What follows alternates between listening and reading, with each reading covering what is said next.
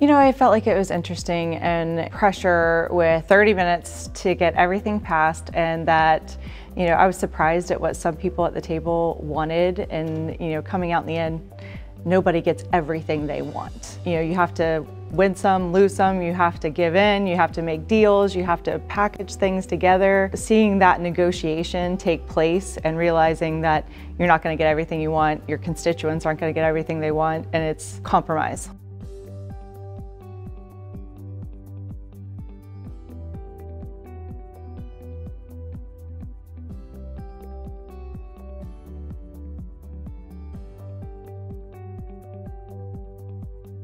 The biggest takeaway is having the chance to interact with your peers across the state, ambitious young leaders, but also to learn the vision of TaxWatch, the budgetary process, the legislative process, and everything that affects the average Floridian in the state of Florida, whether it's politics, business, or anything that affects the lives of people, whether it's education.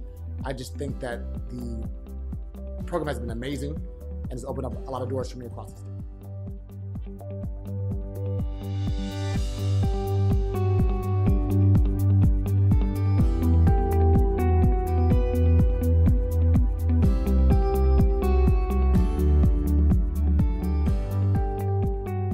This is a great opportunity for the class to really put some real feeling into the numbers. We talk about budgets, state budgets, we talk about Florida's budget, but they see it on a PowerPoint. This way they really understand what the trade-offs are and what it really means to make these decisions, so it's great. That's really important because I think they start and say, okay, let's put more money in education, let's put more money in environment. Oh, wait a minute, we can't do that because we have to balance this budget. So I think that's really the important part, is getting a sense of what this trade-off is, as well as kind of what the options are for taxes.